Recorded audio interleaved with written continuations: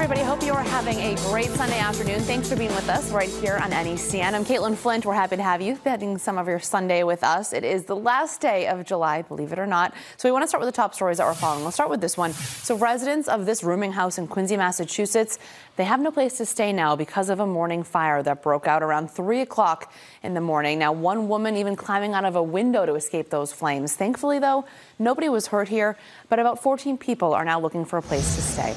The death toll in Kentucky continues growing after historic flooding in that region. We're now learning more than 24 people are dead, and officials say it's really unclear just how many people are missing because of how dangerous conditions still are. President Biden, meanwhile, ordering federal aid sent to that area affected by the storms. And the Mega Millions mystery continues. We do know one lucky person has that winning billion-dollar ticket. What we don't know is who that person is.